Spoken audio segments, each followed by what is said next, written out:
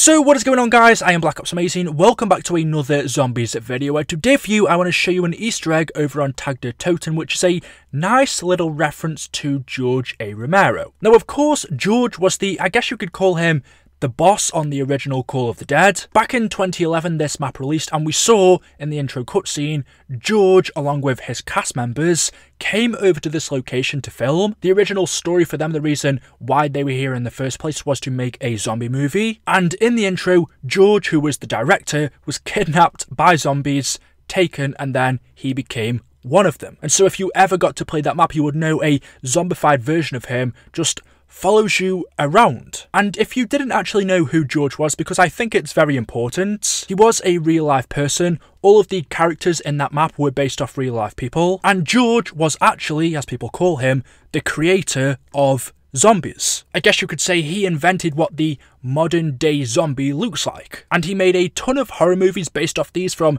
Night of the Living Dead, Dawn of the Dead, Day of the Dead, loads of zombies films. And so back in the original Call of the Dead, that whole map was based around him. He travelled to that location to create a zombie film, and as we saw, things went wrong because it turned out the zombies were real. But now in Tag Der Toten, in this area of the map, just outside of the lighthouse, this is one of the old locations, you can see sitting here on this desk are a pair of glasses. And why are these important? Well, these are the ones that George A. Romero wore. These are his. And what's nice about this is if you go up and interact with them, each one of our transit characters will give us a nice little quote about them. They'll reference George and everything he's done for zombies. My favourite is the Stuhlinger quote, as you'll see in just a second. But this is quite sad because, as many zombies fans will know, George recently passed away. He died back in 2017, and this was something I was kind of worried about, how exactly Treyarch were going to handle this in a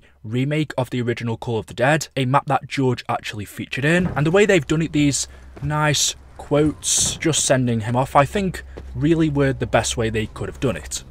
Rest in peace, old fella. You were a true original. The man who wore these was a trailblazer. Rustman salutes him. Whose glasses are these? A great man, Sammy. He shined a light in the darkest corners of our souls. These glasses belonged to an icon. We walk in his footsteps.